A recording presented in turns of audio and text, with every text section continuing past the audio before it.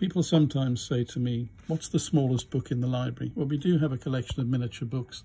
And miniature books generally are books which are under about 3 inches tall. This one here is the Lord's Prayer, and this really is our smallest book. This is a 1200 dpi scan, which we did on the scanner earlier today, because it's impossible to read this thing.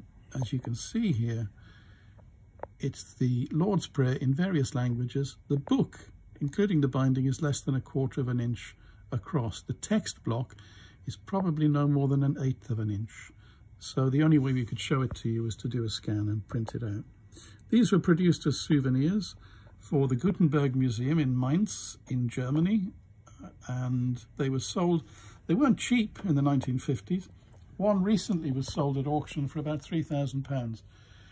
It wasn't the basic one that we have here. The one that was sold actually included a lot of the original material, I think including the printing plates, so it was quite collectible. We have 3 of these here at St Brian, but this is our smallest book.